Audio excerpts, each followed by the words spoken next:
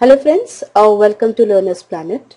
Friends, this is our third session for algebraic equations. In the previous session we discussed how to solve algebraic equations. In this session we are going to take word problems based on algebraic equations, right? We have already discussed how to convert a verbal expression into an algebraic expression. Then we have discussed to solve algebraic equations. In this session we'll be converting verbal expression to algebraic expression, then algebraic expression to algebraic equations, and we will solve them. Okay, so let's have a quick recap of one or two equations that we have discussed in the previous session. Suppose I have an equation, maybe 3x plus 6 is equal to, say, 21, right?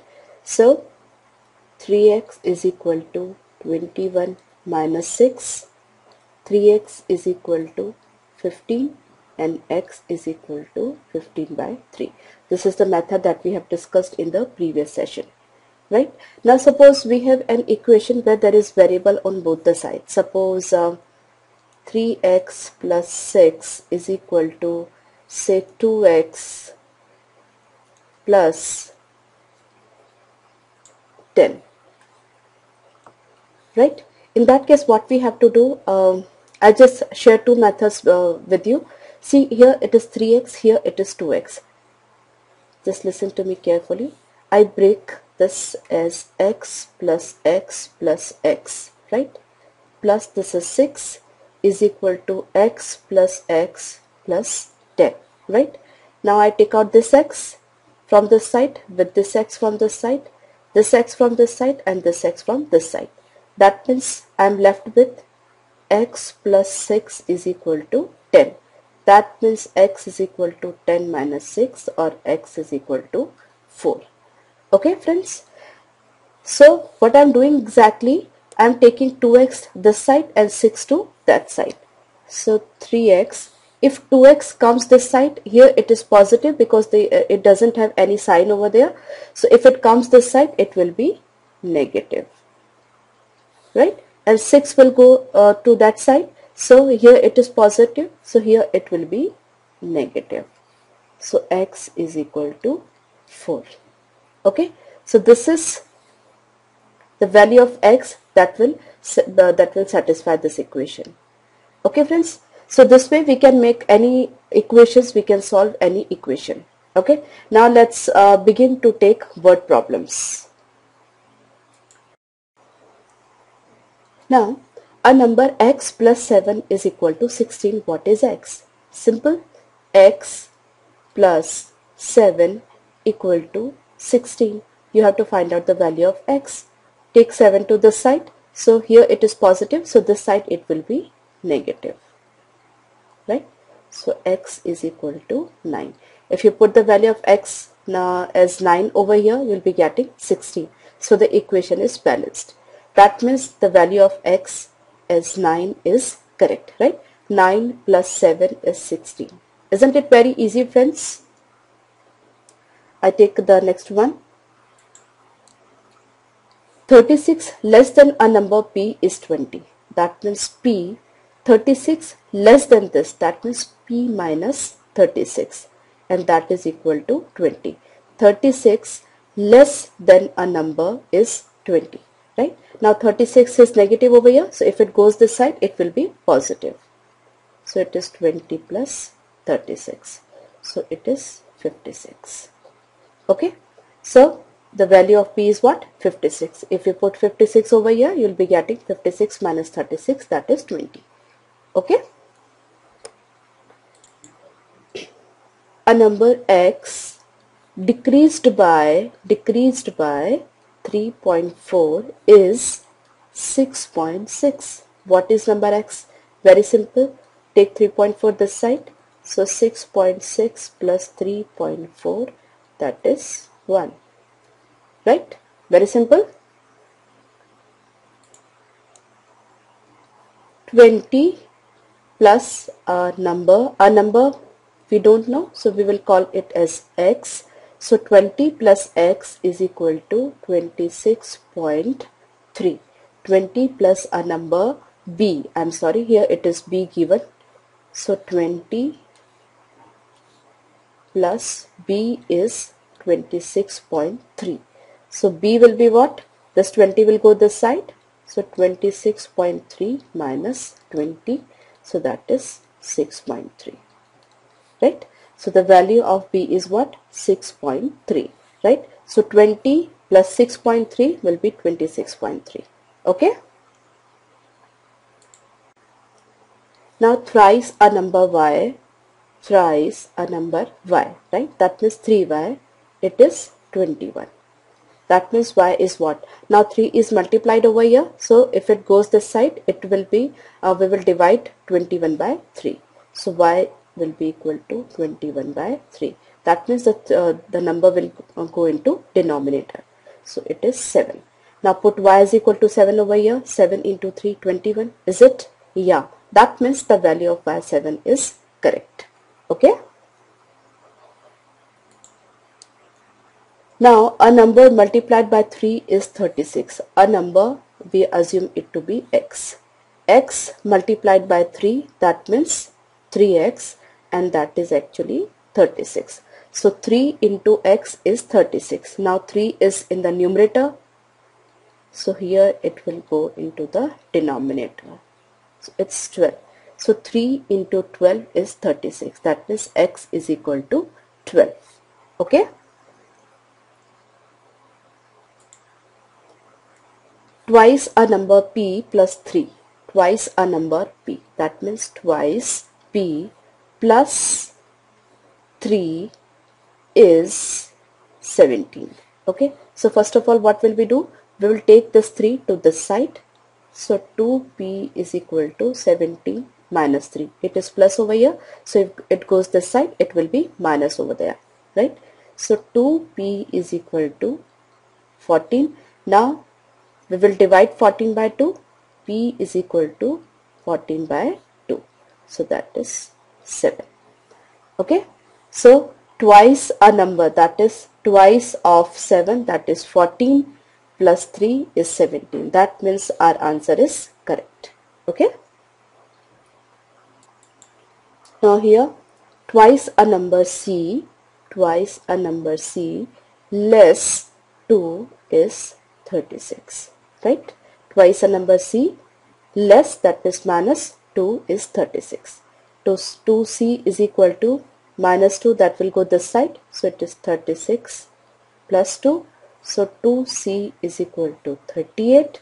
That means c is equal to 38 by 2. That is 19. Right? If you go step by step, you won't make any mistake. Don't worry. Right? Now, a number multiplied by 3 and increased by 5. Okay, a number which is not given over here. So I take it as x.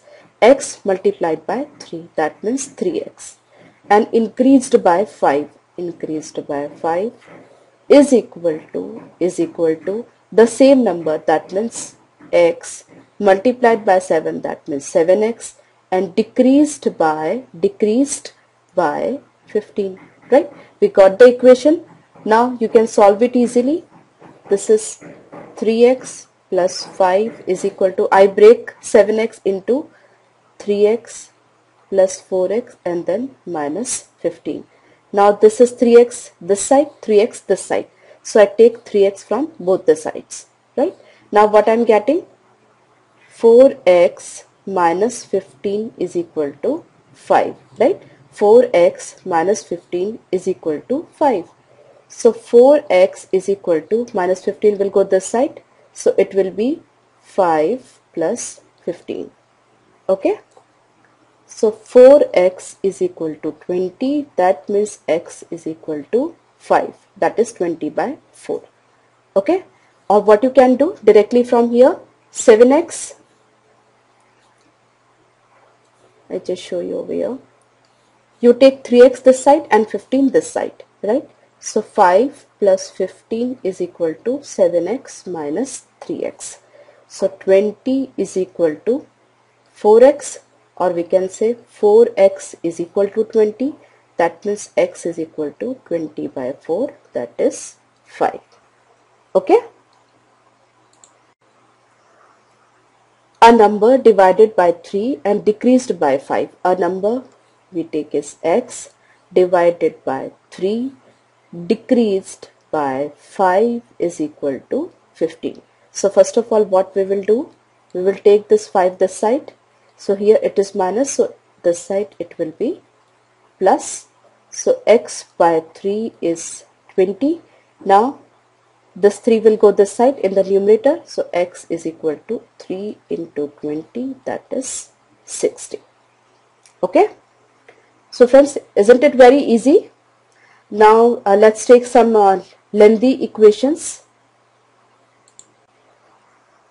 Now friends, let's say we take this sort of problems. These are word problems. Let's take the first one. In 12 years, Tarun will be 66 years old. How old is he now? So whenever you are having a word problem like this, what you will do, first of all, you will assume the unknown number, right? Let, how old is he now?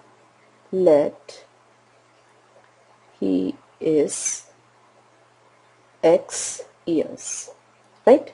Old. Or we can say the present age of Tarun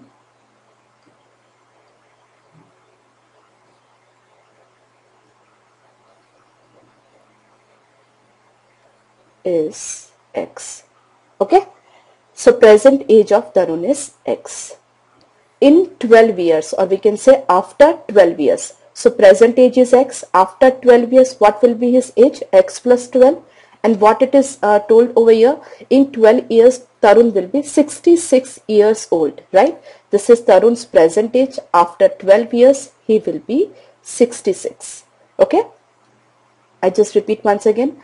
It is x, that is present age. After, that is plus 12 years, his age will be 66. Now you have to calculate his present age, that is x.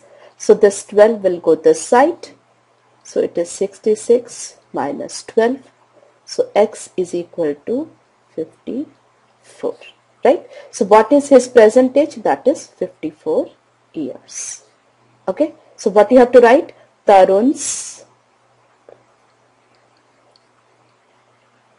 present age is 54 years.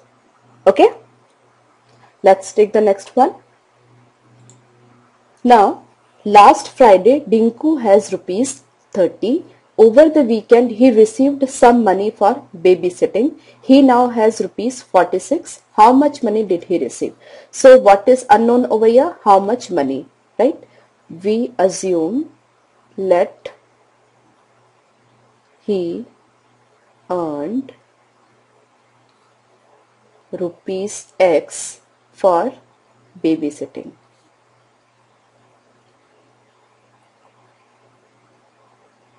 Okay. Now he was already having rupees 30, right? Then X rupees she earned from babysitting. So total amount which he has now is 30 plus X. Now he is having rupees 46. That means this amount is actually 46. I repeat, already he was having 30 rupees. Then X rupees more he earned from babysitting. So the total amount or the total money he has is 30 plus X, and that is actually 46. So we have to find out the value of X. 30 will go this side. So it is 46 minus 30, that means 16. So X is equal to 16 rupees. That means how much money did he receive for babysitting? That is rupees 16. Okay. So whatever is the quantity that you have to find out, you assume it to be X, then frame an algebraic expression, solve it and get the answer.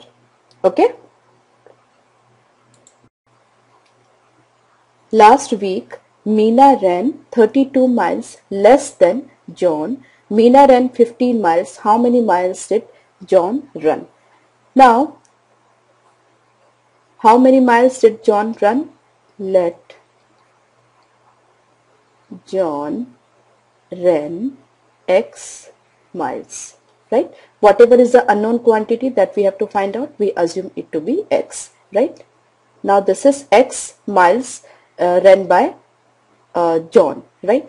Now Meena ran 32 miles less than John. That means this is John's running less 32. Now this is Meena's running, and Meena has run for 15 miles. So that means it is equal to 15. I repeat, John is running for x miles, Meena is running 32 miles less than John, and Meena is running 15 miles. That means x minus 32 is 15.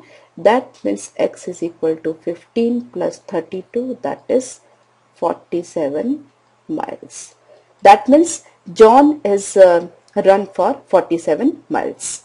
Okay, I hope you are getting it. Friends, we will be taking more word problems in our next session. Do revise this session and the previous ones. Okay, you can print the worksheet from the site so you can solve good number of problems before you come for the next session. Bye bye.